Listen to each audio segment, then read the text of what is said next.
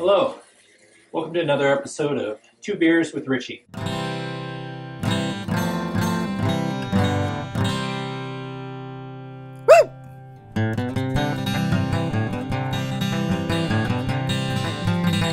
Oh yeah!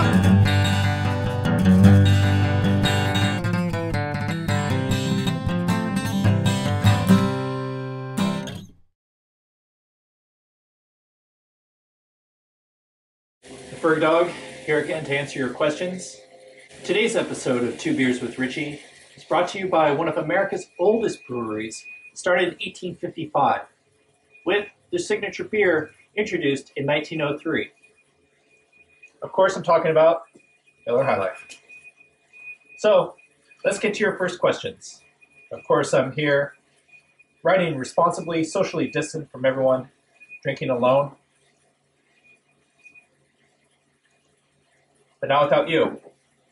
So, let's get to your questions. How can I fix the fork shuttering on my Canty Ritchey Swiss Cross?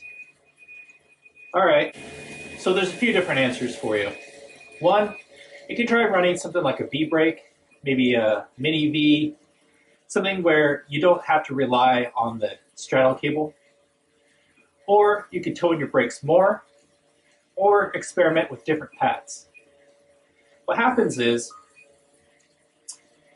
as the brake hits the rim on a cantilever, what that does is it causes the rim to almost pull on the brake a little bit, that pulls on the cable from the hanger, or the cable stop. Obviously, it creates more tension, brakes tighten more. As it loosens, the brake swings back, and it creates that shuddering motion. It's just the nature of cantilever. It happens more so on the front than on the back. Any chance of a red, white, and blue P29? No, but a red, white, and blue Ultra? Yeah. The Ultra is our current mountain bike offering. So if you wanted to do a custom paint job, red, white, and blue, we're happy to give you recommendations. Or you could just wait a couple months and we'll have a red, white, and blue Ultra available to the public. Cool shirt, thank you. I saw Thomas Frischnick race in the Norva National at Hunter Mountain and the World Cup in Mount Snow. Damn cool. All right, sick. Where you want the questions sending to? Send them here. If you have questions for Ritchey, slide into our DMs and Instagram or email us, ritcheydesign@ritcheylogic.com. Favorite type of cookie? Cannoli. All right. Man, these are getting easier and easier. What happened to the Ascent Breakaway? The Ascent Breakaway was phased out. We started working on another model. It should be coming out later this year. It'll take the place of the Ascent Breakaway. Steel Breakaway Outback? I mean, I wouldn't recommend you steal anything. You probably want to pay for it. Otherwise, someone would be really mad at you. But if you're asking about a Steel EEL Breakaway Outback, maybe?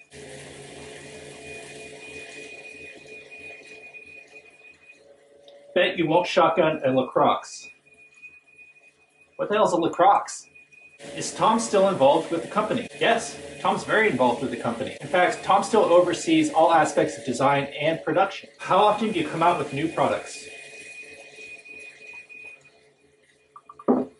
It varies from year to year. New products are, sometimes products just stay in the lineup and there's no need to change them. Sometimes there's a demand in the market that requires the product development. There's no necessary amount of products we need to produce every year, but more so if we see something that's lacking that we want to produce. Like the new Extra Wide Venture Max, our Coyote, and a couple frames later on this year. Are Ritchey products made in the United States? This is a question that we get asked all the time. So if I want to pull back the curtain on the bike industry for you, no. Most products aren't made in the United States. They're in fact made in Taiwan. But Taiwan has very high production standards and much different production capabilities than found in the US. There are great products made in the US, and plenty of brands that do that. But most brands that you see in the marketplace, I don't have to name names, they're all made in Taiwan. How fast can you drink that beer? fast as I want.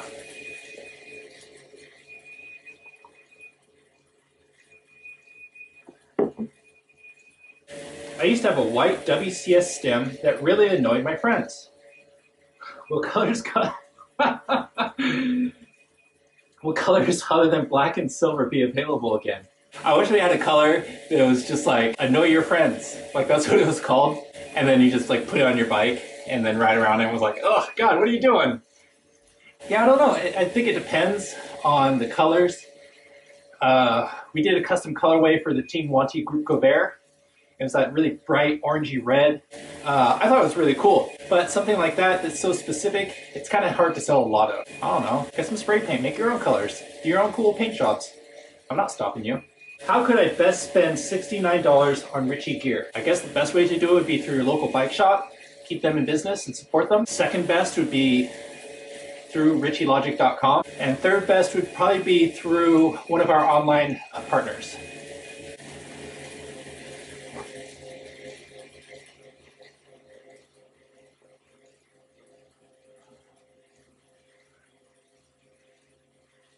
Well, there you go. There's another 2 beers with Ritchey. Thanks for writing in your questions. If you have any more, again, send them through our DMs. Email us, ritcheydesign at ritcheylogic.com, or even on Facebook. Send us a message. Happy to hear from you guys. Stay safe out there. Get some good rides in. We'll talk to you soon.